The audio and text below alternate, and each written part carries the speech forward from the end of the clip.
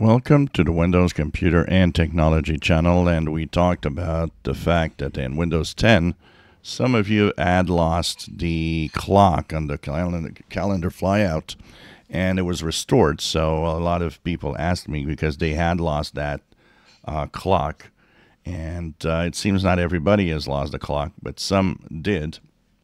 And of course it was restored last month with the updates for the bug fixes. Now, of course, this is a feature that a lot of people like, that there's a clock with seconds on the flyout of the calendar. And unfortunately, on Windows 11, it's not there. Well, the good news is that it's now being tested in the insider rings.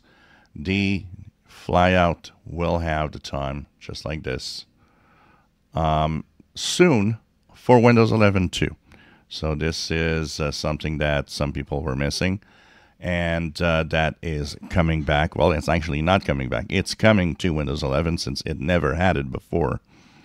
These are, one of a million things that when we move from Windows 10 to Windows 11, we're gone. There's so many little things like that that people miss, that people say, well, I have the impression on Windows 11 that I went back in time into an older system, not really going forward into something that has all the features that I wanted plus more.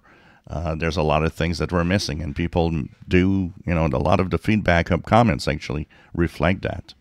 So soon to a PC near you later this year, calendar flyout will have a redesign, slight redesign, but also will have a clock with seconds finally on Windows 11. So there's a few things that are coming that are going to be there and change in Windows 11. If you enjoy my videos, please subscribe, give us thumbs up. Thank you for watching.